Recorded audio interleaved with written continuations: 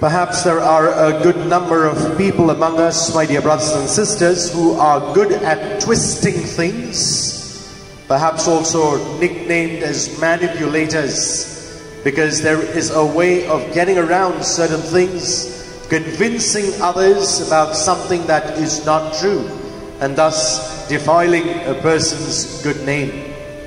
This was the case with Jesus. They would take anything to just condemn him and accuse him of blasphemy and also eventually execute him. They were not convinced about the signs that he worked, and they and their authority felt threatened. And that was the main point in today's gospel. They were worried that everyone would start believing in Jesus, and the Romans would come and take away not only the power, take over their place, but take over their nation as well. And therefore Jesus now becomes a threat.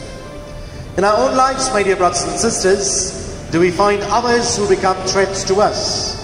Perhaps because of the good that they are doing, because they're working hard and climbing up the ladder of success, because power and position and authority is given to them and not to us, and therefore maybe we will start maligning their good name, we will start bringing them down, and we will indulge in character assassination.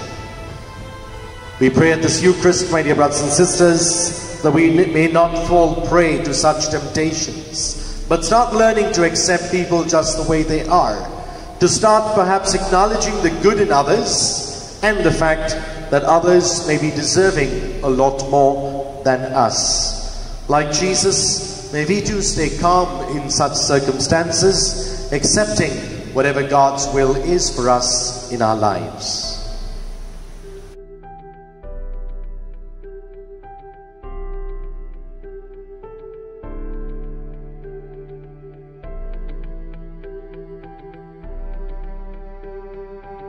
God bless, and do have a Jesus-filled day.